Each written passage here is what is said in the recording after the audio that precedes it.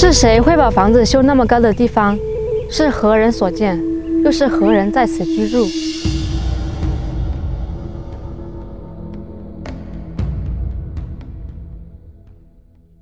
大家好，我是小雪。我今天来的地方是遵义市绥阳县五峰岭，就在我的身后的绝壁上，就是那所房子的所在。大家是不是一样跟我好奇，它这个房子到底是有什么用呢？带着这么多的疑惑，我们去一探究竟吧。我现在呢就用手机计个时，看一下到达目的地需要多久。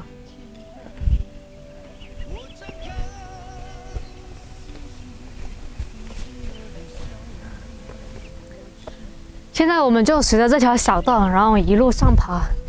虽然是现在所修的，但是这个实在是太陡峭了，免不得让人气喘吁吁。哇，这里还有好多野果。这种是贵州常见的那种野果，叫做红籽，好像我吃一下，果然野生的就是美味。都说平地起高楼，而它却反其道而行之，让人难以理解。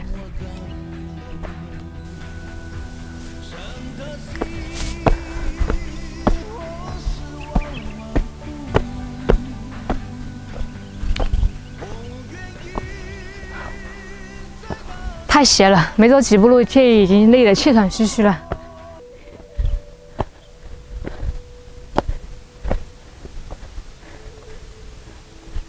感觉走了这么长的路，居然还没到，一直都是上坡。我在这里发现一个洞，但很神奇的是，里面不断的吹出一股凉风。小时候常听老人提起，这叫凉风洞，说里面住着一个神仙。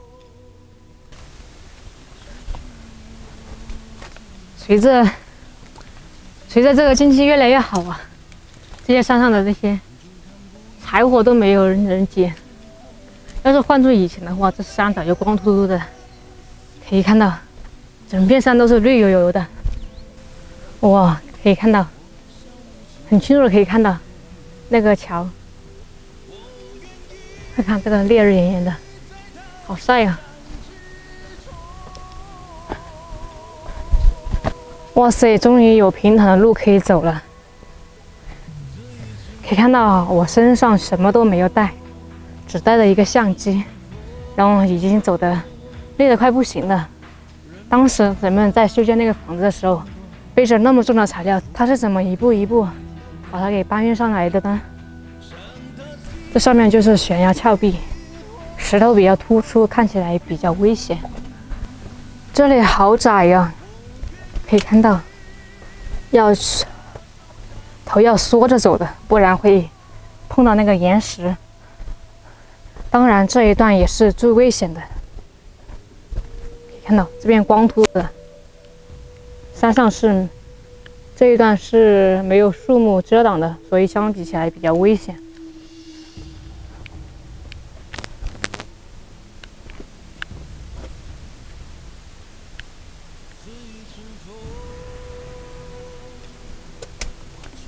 哇，这里居然还有一座桥，大家快看，这个桥它是没有任何遮挡的，而且呢粘的已经久了，上面的木板已经开始腐朽了。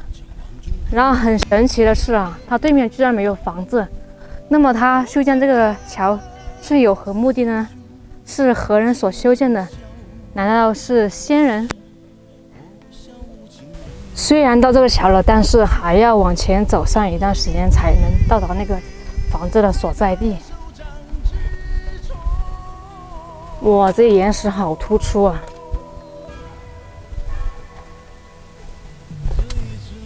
以前那些人是怎样在上面，然后修出一条道来，然后通往那房子那里的？这里更窄了。可以看到上面有2块木板，看来原本这里是有一道门的，随着时间的久远已经坏掉了，就只剩下这个框架。这旁边还有一棵松。走进这个门，可以看到这些框架，原来是有房子的。但是现在呢，只剩下了框架。如果是避雨的话，这是完全避不了的。这个房子虽然是已经破旧不堪了，但是可以看到这些遗迹所在。这里有个灶头，是用来煮饭的。这里还有一些留下的这些碗筷。虽然这里是非常的高啊，但是可以看到这里还是有水的，用水起来呢也是很方便的。难道这里曾经有高人在这里居住过？让人产生了很多疑惑。快听，从那边传来一股声音，是什么声音呢？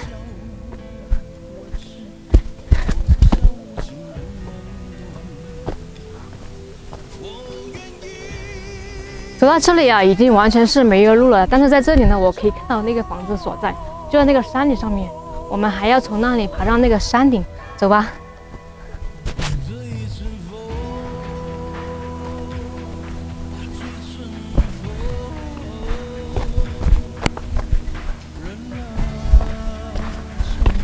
哦，这个路好险呀！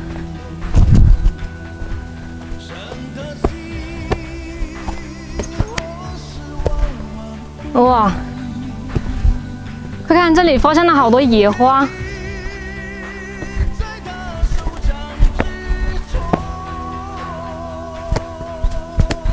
好险呀这条路！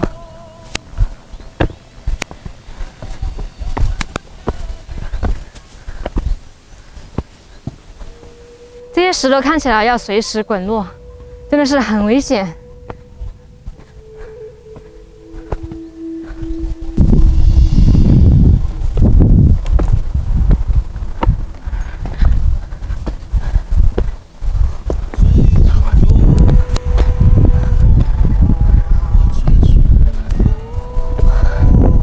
越来越窄了，现在只能攀附这个岩石，然后支撑上去。哇，这个声音越来越近了。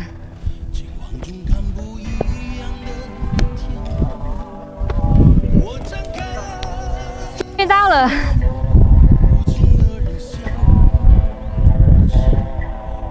原来我们听到的声音，原来我们在山底下听到的声音是这个发出来的。莲花，这一路上来啊，我脚一直在发抖。上来之后才发现，一直是这个莲花发出来的声音，好像是太冷了。带你们到房子里面去参观一下。哇，这个房子好简陋啊，都不能遮风挡雨了。原来它这里面是放着一张神像。上来的时候听说这里面是以前是居住过一个人的，但是今天好可惜啊，没有看到，真想一睹这个世外高人的面容。然后我们去四周看一下。哇，这里好窄呀，小心一点。哇，上面是一个悬崖，快看，上面是有人居住的。这么高的悬崖上，他们是怎么样把材料运上来的？站在这上面，真的是有一种一览众山小的感觉。哇，这边已经不能过去了，这边更窄了。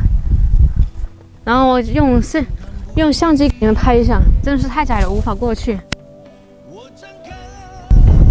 我目测这个悬崖有300-400高，我看到下面我头都是晕的。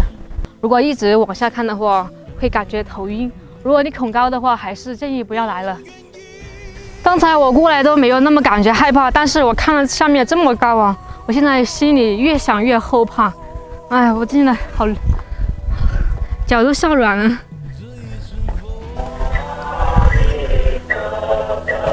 这一览众山小的感觉真的是太爽了，不得不佩服古人的智慧，真的是比我们现代人太会享受了。危楼高百尺，手可摘星辰。不敢高声语，恐惊天上人。应该就是这么个意思吧。